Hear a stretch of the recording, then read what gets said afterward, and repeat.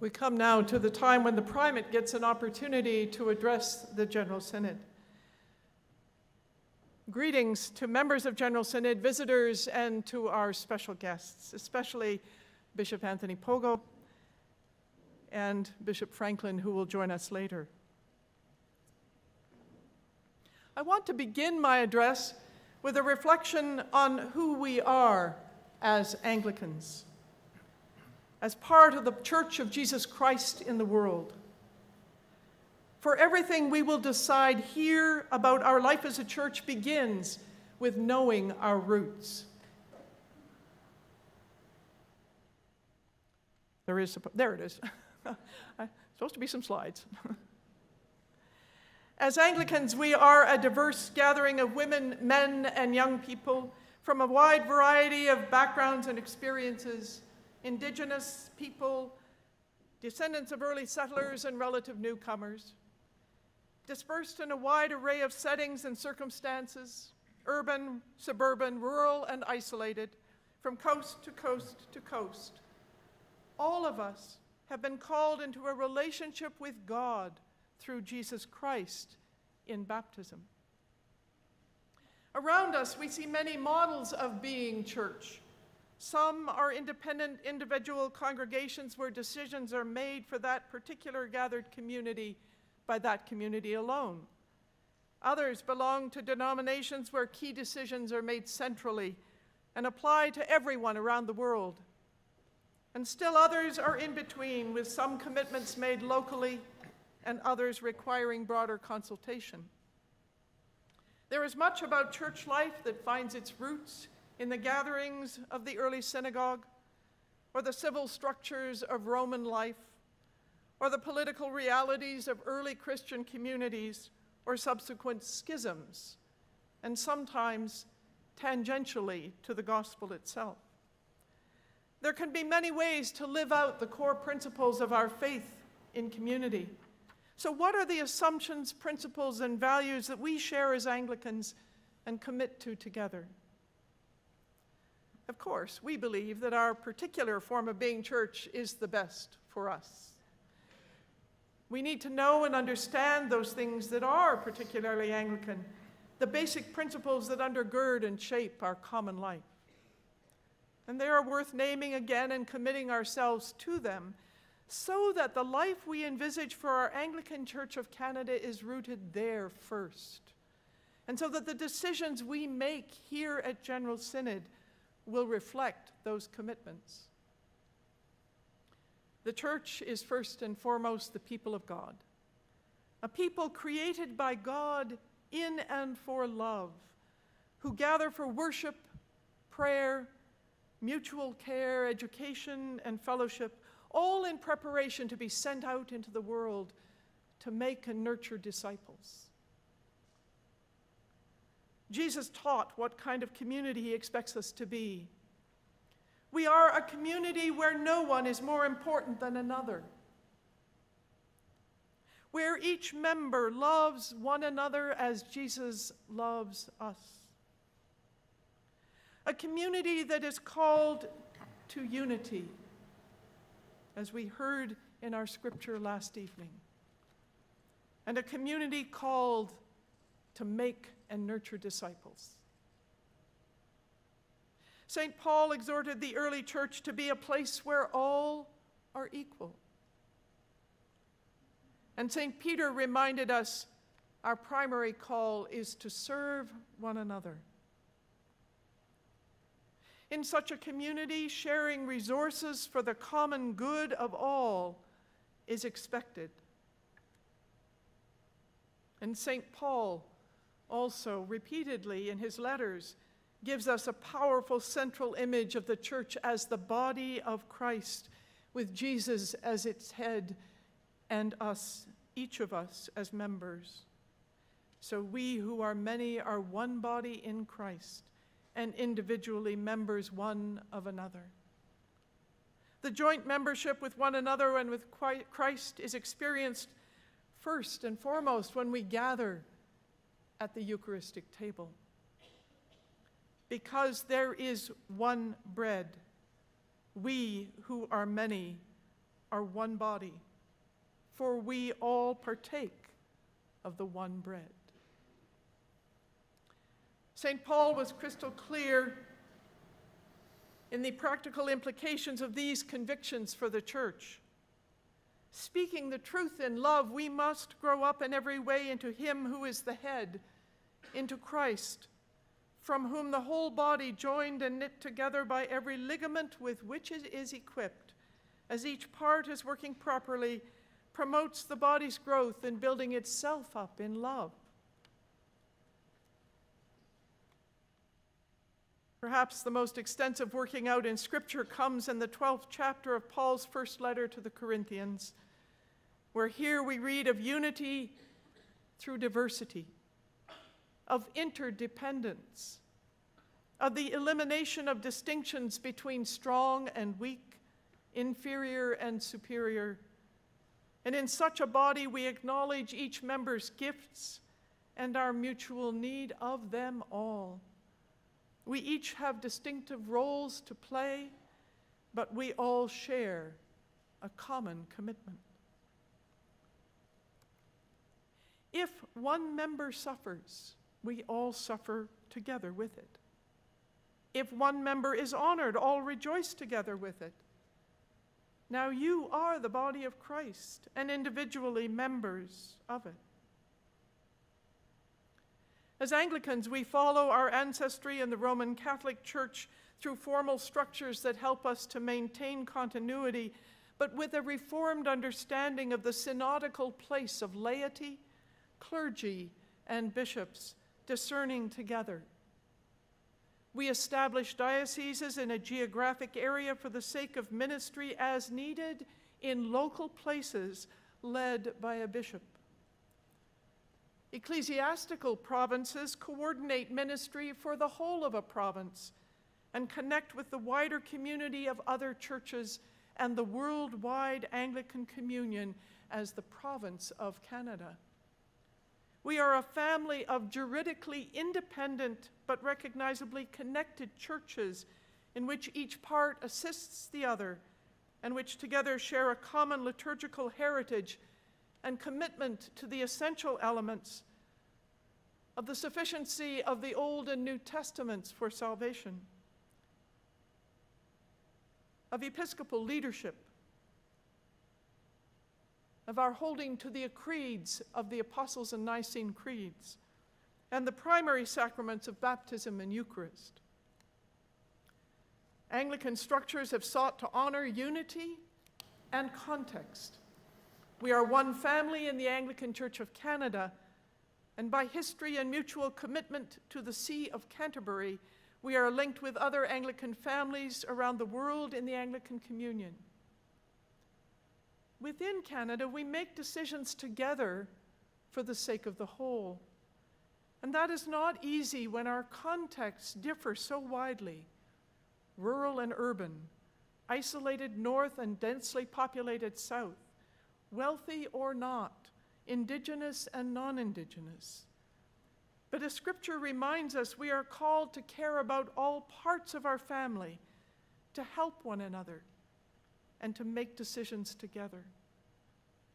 Our primary purpose is not for ourselves, and not even for the survival of the Anglican Church of Canada, but for the sake of the good news, for building communities of faith where the gospel of Jesus Christ can be seen and heard through our witness. And that requires deep listening to one another and a willingness to share. As a national church, we have committed to sharing resources, local to diocese, diocese to internal province, and to the national church. And the national church in turn sharing through ministries both globally in the communion and locally, including redistribution of funds to support parts of the church here in Canada that need assistance. There is a circle of relationship in that sharing based on our commitment to one another, local to provincial and back to local. And all of this is a tangible expression of St. Paul's call for the stronger and larger to help all, not paternalistically, but as family with the same goals in the gospel, and accountability one to another. That is why a portion of resources from every parish goes to the diocese, a portion to the National General Synod, a portion in turn to the Anglican Communion. In each case, those resources serve the local level through programs, information, grants, and connections. And when we hit hard times, or the kind of extraordinary challenges we are currently facing, there is a temptation to guard our threatened resources and to keep them for ourselves and our own. But for the Christian community, it is precisely at such times when we are called to share our joys and sorrows and discover together that we are stronger in partnership when we choose together how we will face those challenges. And that demands transparency and honest, direct, respectful conversations, which we know are not always easy. I have been hearing those conversations across the country, diocese to diocese, parish to parish, and ecumenically with our partners. This will require trust and hard work, trusting that loving our neighbor as ourselves is at the heart of our relationship. Trust that each member is committed equally to the good of their local expression of the church and the good of the whole expression of our church collectively. And hard work to make those things a daily reality. We in the Anglican Church of Canada are entering a time of transformation. We are discerning our future mission, resetting our priorities, and our strategies for achieving them. We are examining our governance structures, evaluating our resource requirements and opportunities, finding ways to support the emerging self-determining Indigenous church, and so much more. We do all of this as a church committed to being the body of Christ locally, regionally, nationally, and globally. As Anglicans, and in partnership with other churches, including those with whom we are in full communion. Through the pandemic, we have discovered that we are resilient, creative, and capable of change far more than we had thought. I pray that as we move through this period of discernment, we will keep a core understanding of what it means to be the church at the heart of the choices we will make this week and beyond. We are one in Christ, siblings under God. We are a body of different parts needing each other, especially as we walk together with the emerging Indigenous church.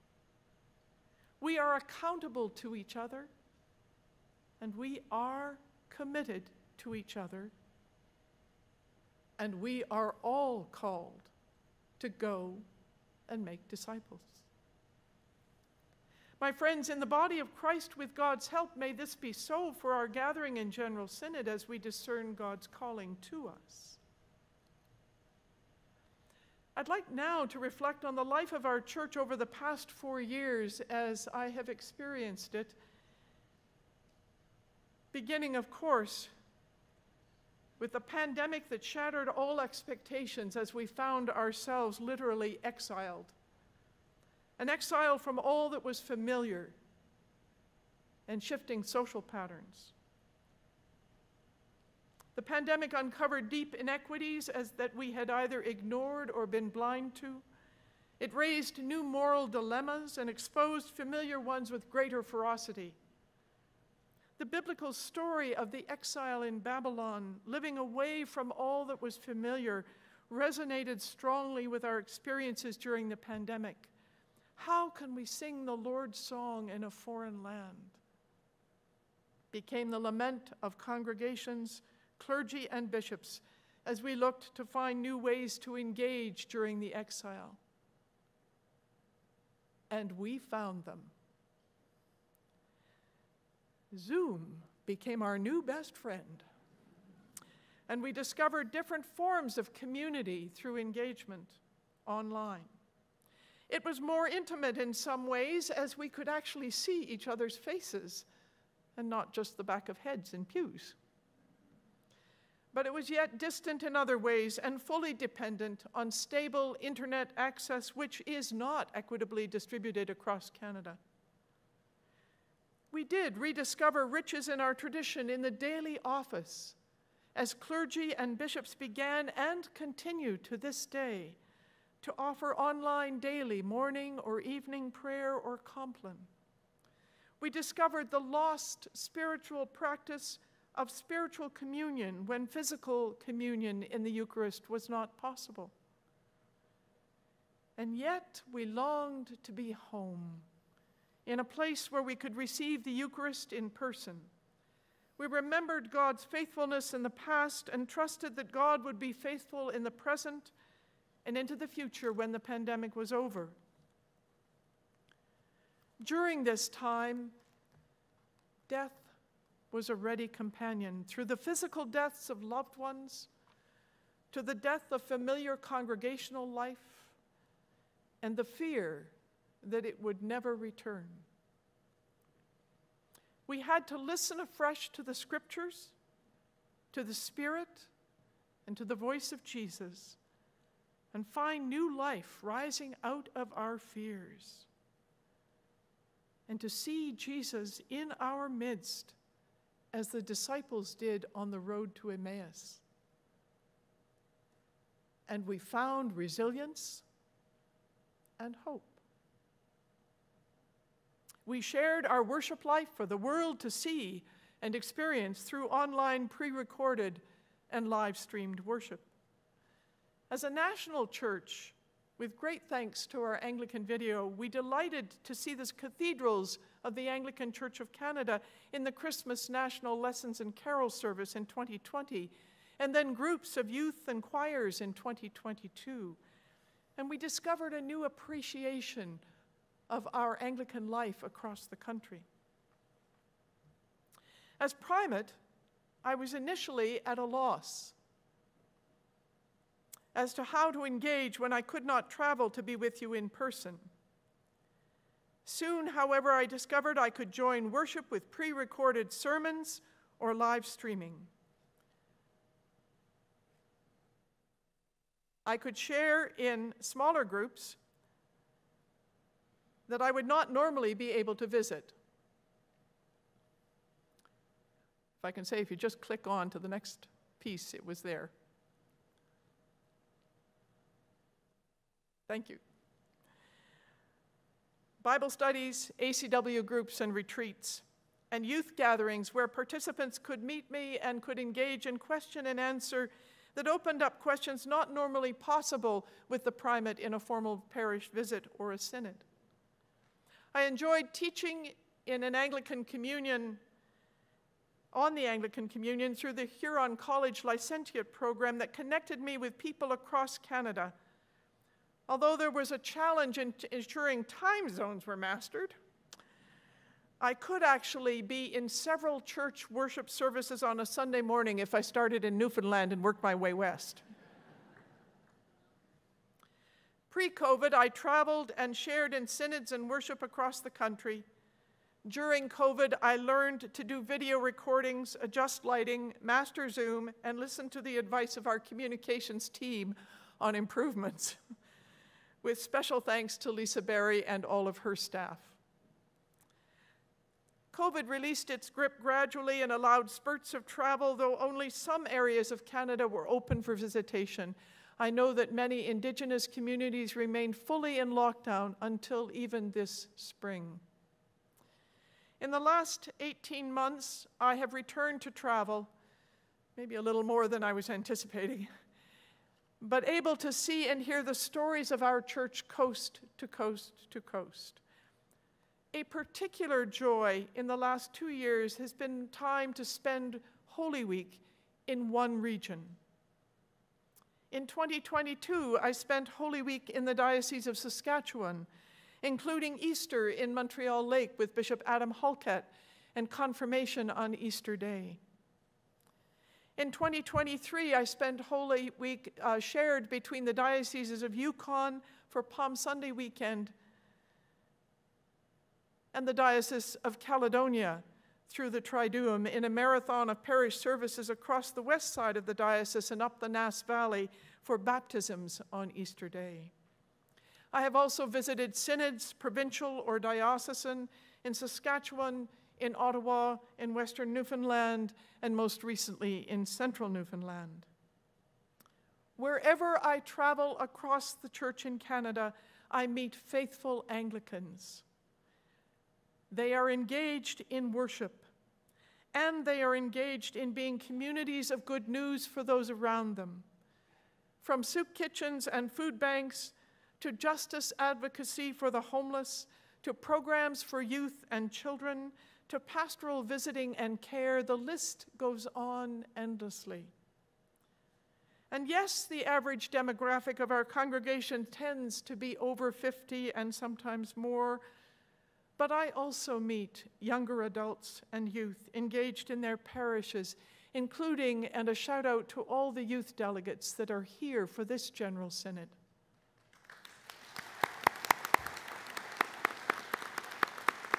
I'm going to ask them to stand. Would the youth delegates please stand? I know this is embarrassing, but thank you.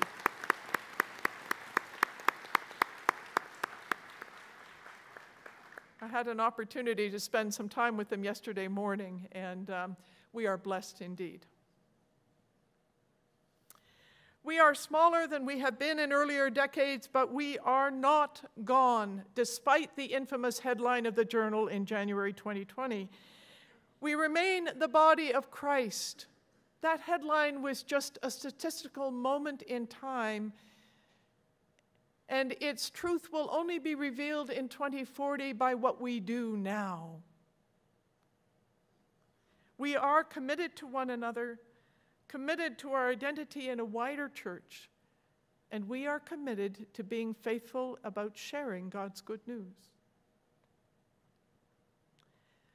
Let me speak a little bit about the key work of this quadrennium, not a triennium, that connects the ministry across the whole nation through the work of General Synod and its committees and council. First of all, the Council of General Synod.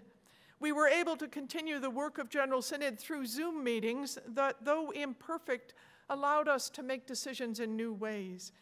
And even before COVID, we had selected the theme, A Changing Church, a Searching World, a Faithful God. Little did we know how true that would become in only a few months. The Council of General Synod met online, not just twice a year as when we met previously in person, but several more times as needed to deal with particular issues, and in light of the fact that long consecutive hours on Zoom were frankly not healthy. We needed shorter, focused meetings. This allowed us to save resources from travel that were uncertain during COVID, though I know that government grants sustained many parishes and dioceses and the General Synod through the pandemic, through the assistance that was available.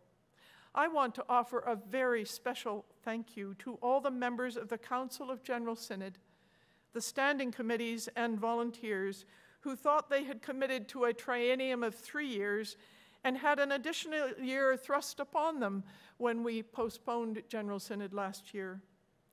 I want to thank you for your perseverance and adaptability.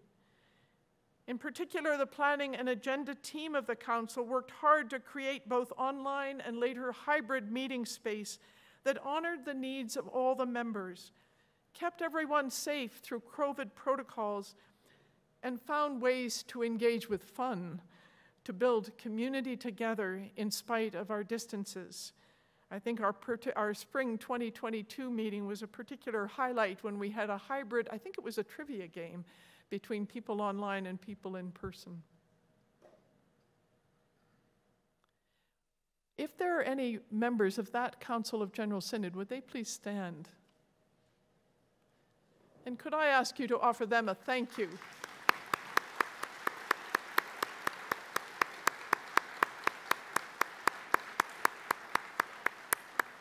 and to all those that are not currently members of this General Synod.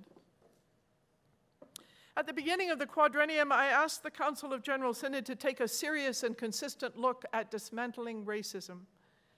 Each meeting of the Council included an aspect of learning, education, or reflection upon, including the establishment of a dismantling racism task force that will report to this General Synod with its recommendations.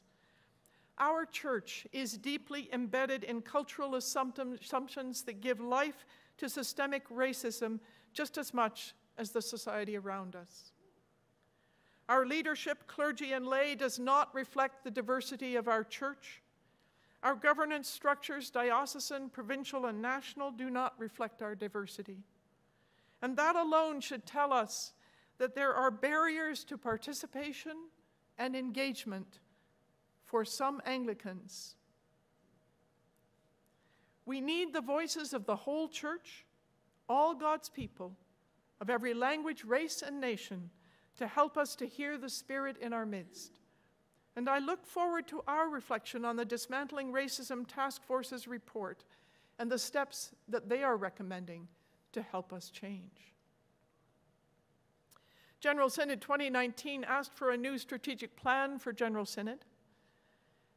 The Strategic Planning Working Group listened deeply across Canada to your voices, your needs, your passion for the gospel, and has discerned 5 aspirations or commitments we want to make.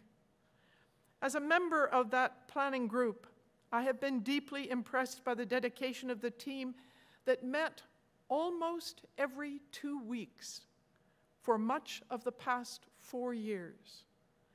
Engaged in countless Zoom listening sessions with groups of Anglicans across Canada, pondering what was heard, reaching out to dioceses to support their strategic planning work, and proving that our church has internal skilled resources for mission and ministry among our clergy and lay people. Their recommendations will be presented beginning tonight with the first of their sessions for your consideration. One result of the listening process was the re-emergence of questions around how our structures support mission and ministry in the 21st century. An earlier report in 2013 had made recommendations that have not been fully realized or enacted yet.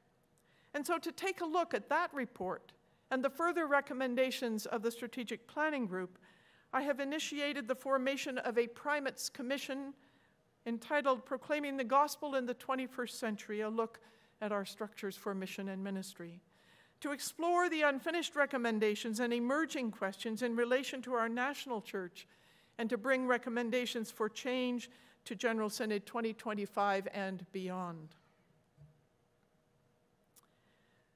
The General Synod establishes ecumenical relationships through our national office, and I'm deeply grateful for our continuing full communion friendship with the ELCIC and my friendship with Bishop Susan that encourages us to speak together wherever possible, supporting one another in the challenges our churches are facing and exploring issues together. You will hear more about that relationship in our joint address to Assembly tomorrow. We also share in the expanded full communion partnership through Churches Beyond Borders with the Evangelical Lutheran Church of America and the Episcopal Church. Bishop Elizabeth Eaton and Bishop Bill Franklin representing Michael Curry. Well, Michael Curry meets with Susan and I and Elizabeth Eaton regularly twice a year for consultation and exploration of common issues. 2 that we have immediately and very quickly identified are how our churches are dealing with the issues of racism and of Indigenous issues and reconciliation. I do ask your prayers for Bishop Michael Curry. We had hoped he would be with us, but a medical event has meant that he's unable to travel, and we pray for his full recovery. At this General Synod, we will consider a new full communion relationship to extend our connection with the Moravian Church in Canada. And I'm grateful for the opportunity to visit the Christ Moravian Church here in Calgary this past March. We were warmly welcomed, and one of the things that deeply struck me, and you can see it in these photographs, was behind the altar of the Moravian church. In the place where we would traditionally have a cross was this wonderful artistic rendering of a garment of a shepherd. And it was just a moment of aha. Jesus the shepherd. I look forward to the other gifts we will receive potentially through our full communion relationship. We were very honored in 2022 to have the Archbishop of Canterbury, Justin Welby, who responded to an invitation to come to Canada to share in reconciliation efforts by addressing the role of the Church of England in the early years of Canada and of Indigenous and non-Indigenous relationships, in treaty negotiations, and in the colonialism that led to the residential schools. With thanks to Bishop Adam Halkett for his assistance in preparations, we were able to visit at the end of the Provincial Synod of Rupert's Land so that all the Indigenous bishops were able to be present. We visited the James Smith Reserve and Prince Albert, and particularly the James Smith Reserve, where only a few months later there was such a tragic mass attack and murder. The Archbishop listened closely to residential school survivors and offered a heartfelt apology and response. He was also able to meet with survivors and leaders from Tyendinaga and Six Nations in Toronto.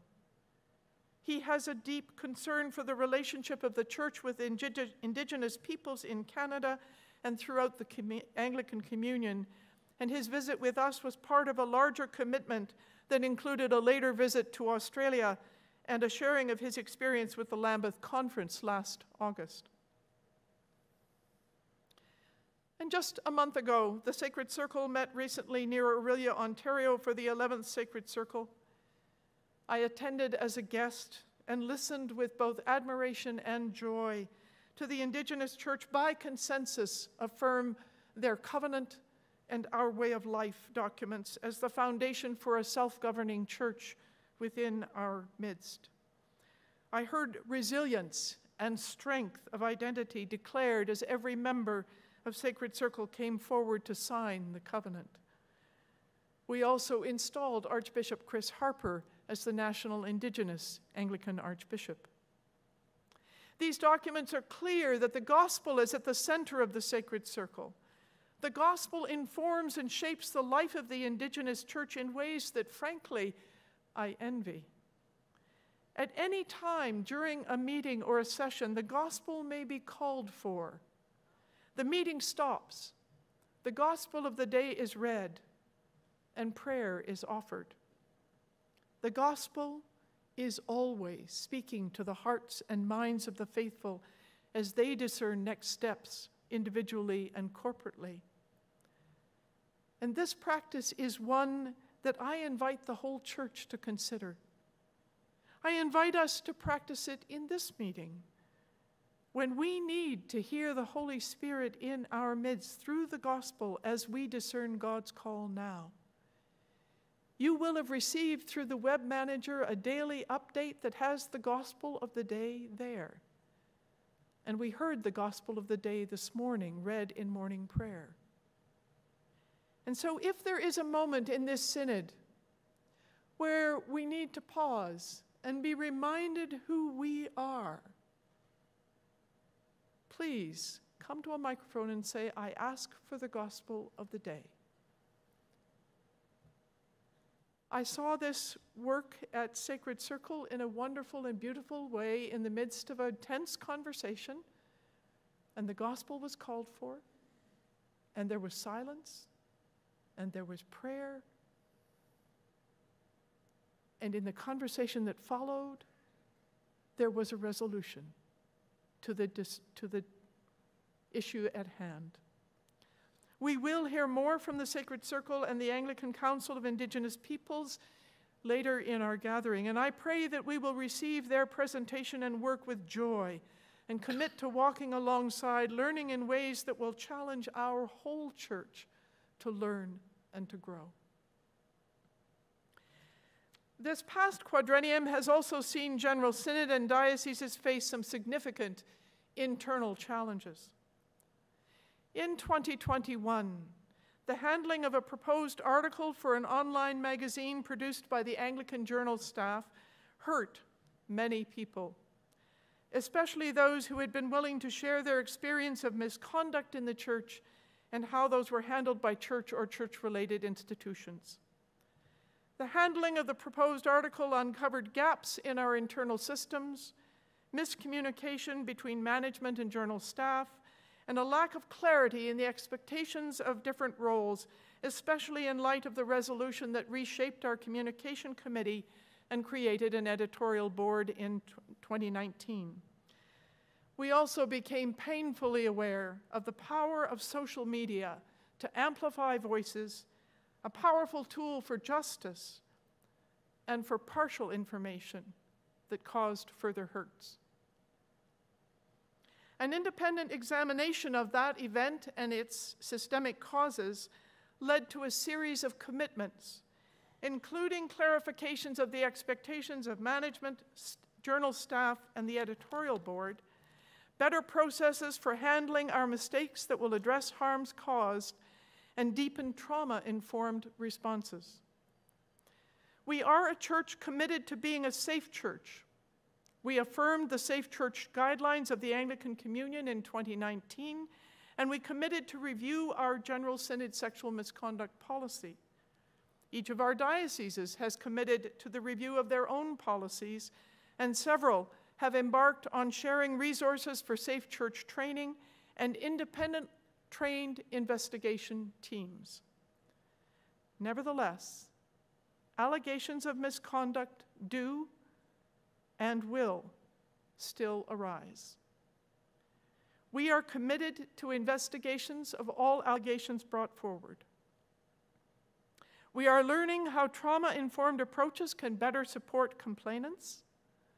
We are committed to a process that holds space for a fair and just investigation, as well as to completing that investigation in as timely a way as possible for the sake of all involved.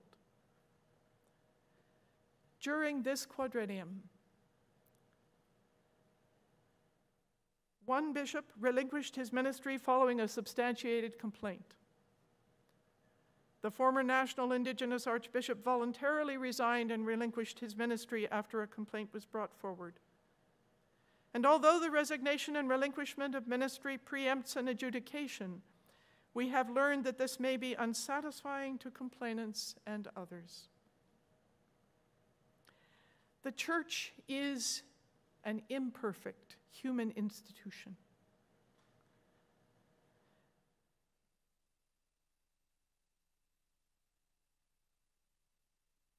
I deeply lament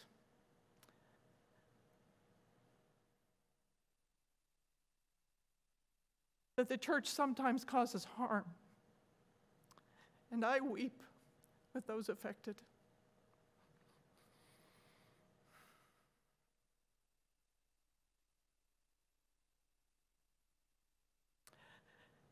We are committed to addressing these heart-wrenching situations as effectively and pastorally as we can. But we also repent and ask for forgiveness for our shortcomings in doing this essential task.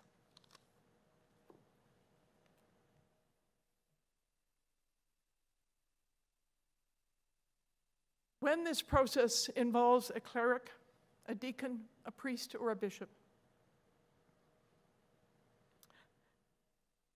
there is a necessary inhibition of their ministry. But this is not a pronouncement of guilt.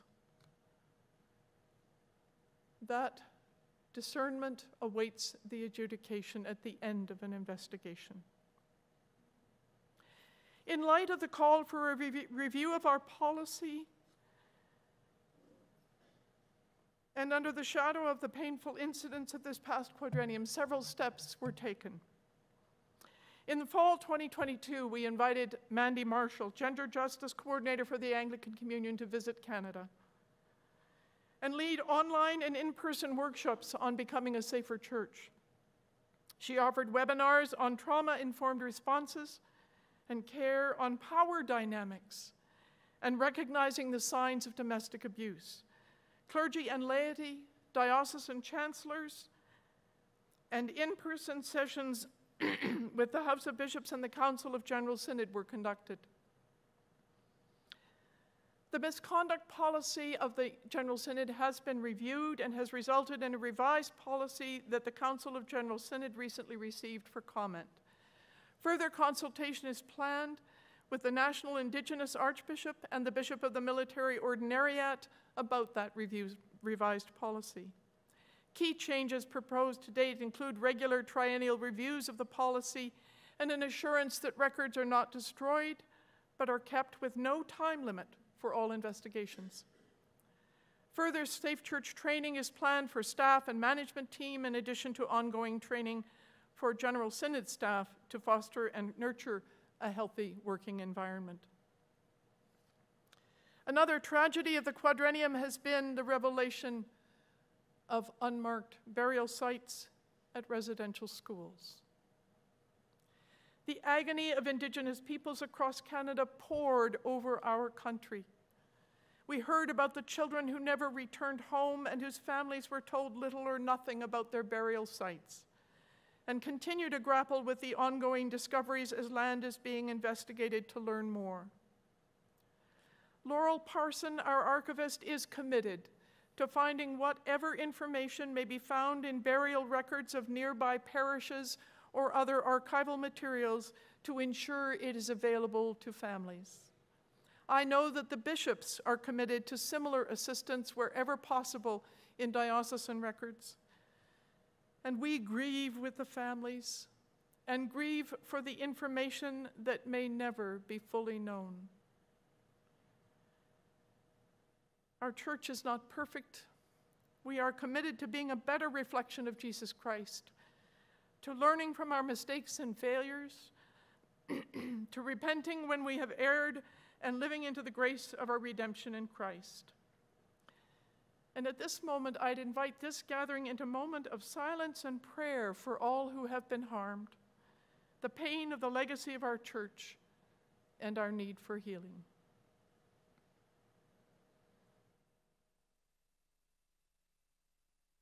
God of hope, we come before you in our brokenness and need of healing. Through your mercy and grace, we seek your forgiveness for what we have done or failed to do. Give us the courage to learn from past events. And through your Spirit, give us the hope to look forward to life with you and through you, so that we may overcome the darkness and suffering surrounding us and proclaim your love in Jesus Christ, our Lord. Amen.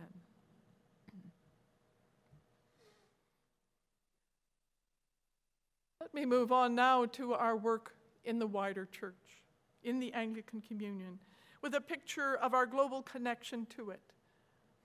We have Canadian Anglicans serving on commissions and dialogue groups across the Communion. And at risk of missing some, let me name some of the people that work on our behalf. Mary Wells serves on the Safe Church Commission of the Anglican Communion. Bishop Joey Royal serves on the Inter-Anglican Standing Committee on Unity, Faith, and Order. I ask you for. Bishop Priscilla Shaw, Dr. Anita Gittins, and Reverend Marnie Peterson are our delegates to the Anglican Consultative Council. Bishop Susan Bell is the co-chair of the Anglican Methodist Dialogue. Canon Philip Hobson serves on the Orthodox Dialogue. I serve on the Science Commission and the Standing Committee of the Anglican Consultative Council and on the Anglican Roman Catholic International Commission. And I know there are others who volunteer and assist with the Anglican Alliance and in other parts of the Anglican Communion. Last summer in August, most of the bishops of the Anglican Church of Canada attended the Lambeth Conference. Although it was delayed by 4 years from its original 10-year plan for 2018, ending up in 2022, bishops and spouses from almost all of the provinces of the Anglican Communion gathered in Canterbury around 10 calls to mission and ministry, framed not as resolutions, but as a call and a response, an invitation into 10 areas of life, of mission and ministry that need to be worked out locally in our own context and may be worked out differently in different parts of the communion.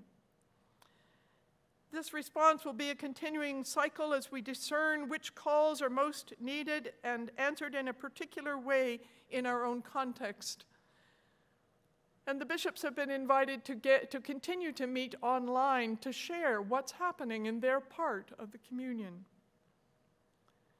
Those original 10 calls have been revised from information received at the Lambeth Conference itself. They're available online. They were released on Pentecost. And I hope and pray that our dioceses and national church will continue to look at those calls in relationship to our strategic planning. Here you see just a few of the bishops enjoying each other's company, and the bishops and spouses as well. A particular joy for me was, having been at Lambeth 2008, was to see the difference in the number of women bishops present in 2022. We went from 18 to over 100.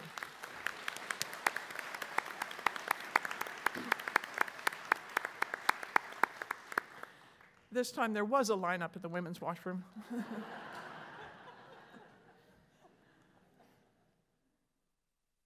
The primates gather together, much as our House of Bishops does, for fellowship, consultation, worship, and prayer. We met in January 2020 in Jordan, in 2022 in the UK, and through online Zoom meetings. We were delighted last November to welcome a second woman primate in Archbishop Marinez Basoto, who is well known to us in Canada through a companion diocese relationship in the Diocese of Huron and through her work in Lambeth.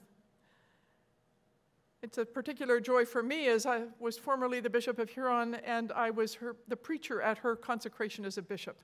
So it's a real joy to have her as a fellow primate now in the house, in the gathering of primates. We are welcomed into that body as colleagues in ministry, and the relationships that we build allow for frank conversation in the midst of tensions on particular issues. Last August, I was elected as regional primate for the Americas by my fellow primates, that's North, South, Central America, and the Caribbean, to represent the Americas on the Standing Committee of the Anglican Consultative Council.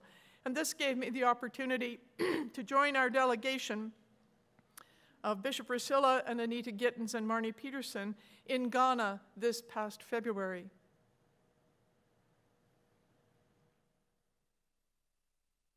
Whenever I am in international conversations, it is an opportunity to witness to the rich diversity of Canada, its geography, its theology, its origins, its demographics, to share frankly about our diversity and dispel stereotypes or misinformation that often abound because of the way social media speaks, and especially to raise up our commitment to reconciliation with Indigenous peoples facing our colonial past, and to speak to the strong faith in Jesus Christ that I find in our church. It is also an opportunity to stand with our partners across the communion in the issues that they face. And it allows me to hear the contexts that they are dealing with and to understand better sometimes the difficult headlines we receive that are only partially or part of the information and the truth.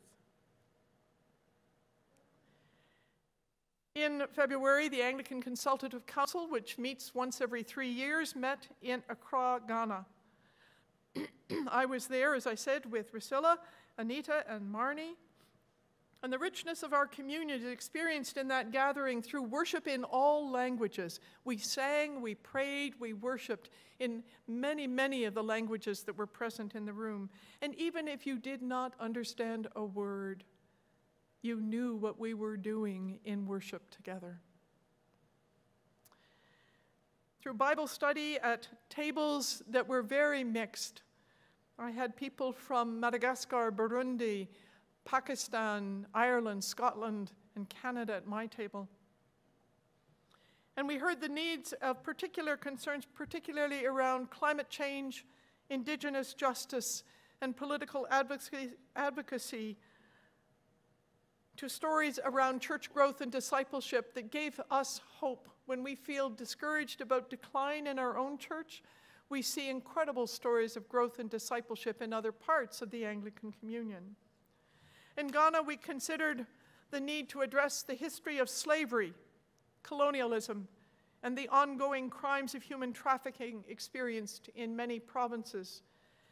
Just prior to the ACC, I attended a consultation on human trafficking and modern slavery in Tanzania, and was reminded powerfully that Canada is both a receiving and a sending country, and is deeply embedded in the issues of human trafficking, not least of which is around agricultural migrant workers, as well as obviously the sex trade that traffics both in and through and from Canada, and is linked, of course, to murdered and missing Indigenous women and girls. One of the personal responsibilities in the wider church I've enjoyed for over 30 years is engaging in Anglican Roman Catholic dialogue, and particularly the International Commission since 2011. And in 2022, it was my privilege to act as co-chair for our annual meeting when the regular co-chair could not attend, which included a meeting at the Vatican in Rome with Pope Francis. Our work continues on the mandate of how we discern right ethical teaching in our two communities. I'm coming to the end, folks, I promised. Earlier in May, I had the privilege of traveling with the young adult pilgrimage to the Holy Land. You will soon hear directly from a few of those 20 young Anglicans who were selected from across Canada to travel to the Holy Land with Canon Richard Lasser, Sheila McGlynn, and Andrea Mann, and I was able to join them for the first 8 days. Diverse in many ways, yet they quickly formed into a community of disciples, reflecting deeply on what they were experiencing, caring for one another, building relationships, and showing that our church is and will be in good hands as they take on further leadership.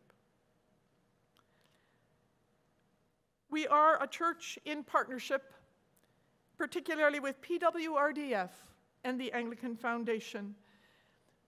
I serve on both of the boards of those organizations, and they are full partners with us in supporting our mission and our ministries at home and around the world. And I'm deeply grateful for the work that they do, and they will be speaking to us as well. It was my privilege to visit several PWRDF projects in Africa earlier this year to literally launch a water tank in a region that has been in drought for the past 3 years, and be delighted to meet those whose lives are dramatically changed by your gifts that provide water, or provide a donkey to transport water, or a microfinancing loan to expand a dairy business that allows children to finish high school and go to college. I've seen the effect of foundation grants sustaining infrastructure in isolated churches and rectories, and new programs through the Say Yes to Kids. These partnerships are an extension of our life as a church and are excellent. Let me return to where I began. We are gathered in this General Synod to consider the life of our national Anglican Church, not your parish or even your diocese, but our life together as Anglican Christians, committed to mutual interdependence and discernment of what will help us connect with each other, with other Christians, with the needs of our world, and with our siblings in Christ around the world. You are members of General Synod, discerning together, listening to the Holy Spirit, and helping us support the whole church through what is possible from the national level. Thank you for your commitment to our life together, for taking these days away from family, parish, and other responsibilities, and especially on a long weekend, and to share in living the gospel in a family of interconnected circles, parish to diocese, to province, to Anglican communion, to ecumenical partners, to the whole human family. I invite you to join me in my favorite prayer of the Eucharistic service. as we say together, "Glory to God, whose power working in us can do infinitely more than we can ask or imagine. Glory to God from generation to generation in the Church and in Christ Jesus, forever and ever. Amen." Thank you.